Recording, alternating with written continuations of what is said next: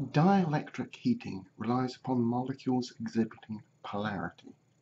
The polarity of a molecule is caused by having a charge on an atom at one end of a molecule and the opposite charge at the other end, or alternatively in the middle of the molecule.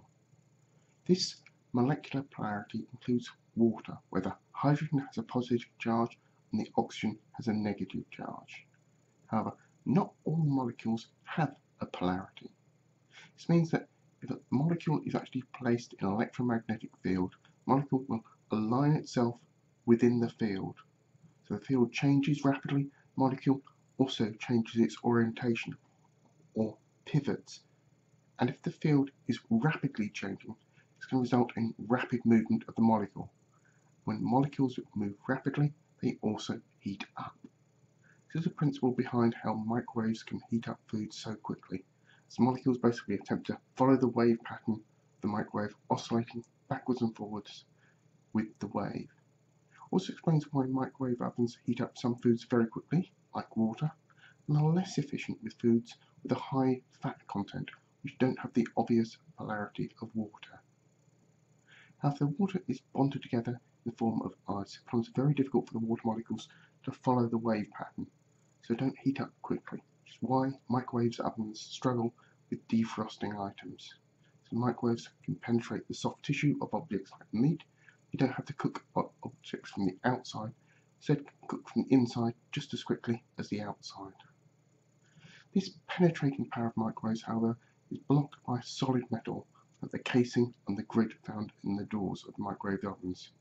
And you'd need a hole about 5 centimeters or more wide for the microwave to actually penetrate the screen on the front of a microwave. But for extra safety, the holes in the grids are normally much smaller than that.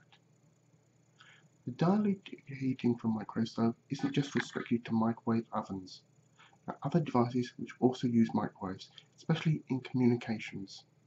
Some military communication devices use microwaves that can transmit in a narrow beam, enabling point-to-point transmission with very little chance of the signal being intercepted. This requires relatively small transmitters with, again, relatively small amounts of power, making them ideal for military communication. There are, of course, some disadvantages in that transmissions are unable to cope with hills and other solid obstructions.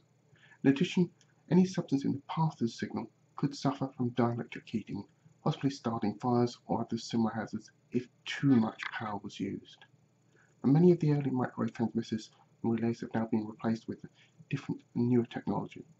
However, mobiles or cell phones do use transmissions in the microwave range, which have led some people to worry about the health implications of using mobile phones and other wireless devices.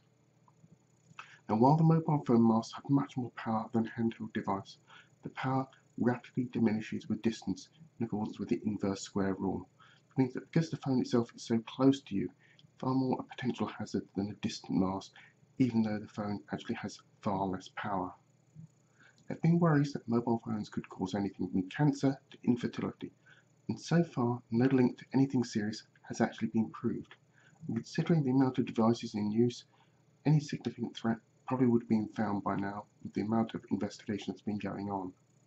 However, it would be sensible to limit the potential exposure by reducing mobile usage and also to hold the device some distance from the head.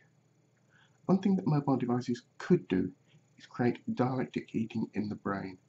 However, in order for this to happen, you'd actually have to hold the phone next to your ear for a very long time and also be fairly unaware of the physical sensation of your head actually warming up, which would be any serious threat.